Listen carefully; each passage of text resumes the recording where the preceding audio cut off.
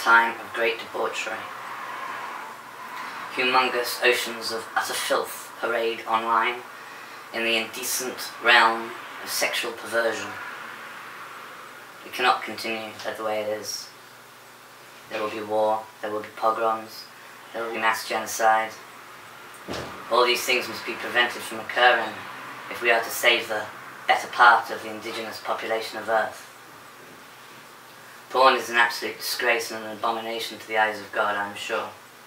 Enough reading of the Bible would indicate that he probably wouldn't be too chuffed to see Big Boobs Mahoney being rotted by old Ding Dong Dandy.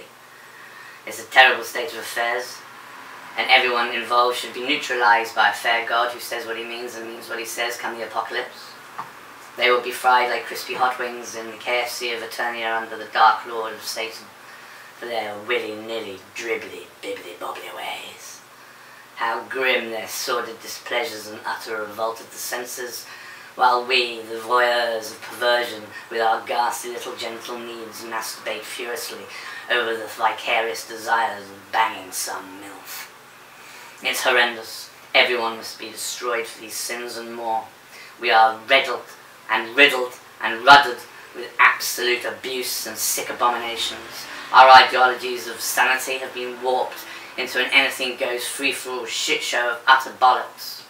Literally, in this case, bollocks, swinging to and fro, sometimes 5 in a room, with women's bangers going wham, wham, wham against the wall, and you're just there going, good God, that's someone's child. So anyway, enough shame and embarrassment for the citizens of Earth. This is my pitch to you as a filmmaker. Here's the big concept. Balls of glory. An SAS warrior goes rogue after he sees a loved one involved in an unwitting porn film, and he takes on the porn industry, and it's a massive action-packed shoot-em-up. Involves semi-clad nubiles being caught in the act of their disgusting abominations, and we rattle them with machine guns, and we pop them with sniper rifles, because he probably gets a team behind him, because he goes to church, and he's a good speaker, and he orates to the people, and he explains to them, while the world is going to hell, the heroes and the believers don't need to do that, because they hold true to the word of God. And so, like the A-team of God, he builds a defense unit against the cyber world of ubiquitous perversion. And there's a war, and we may be outnumbered, but we're never outgunned. And it's that kind of mentality all the way through, with wisecracking lines and cool people being awesome. Oh yes, I can see it now. Balls of glory.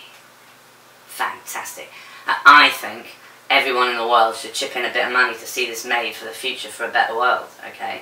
Look at James Cameron. He gets billions to make films, right? No wonder they're so good. He gets given so much money and time. Gosh, Waterworld's taken ages. He's probably hand-painted every frame with that kind of cash. No, I'm on benefits because I suck at my job, right? But I'm moralicious. I'm not going to put up with this filth any longer.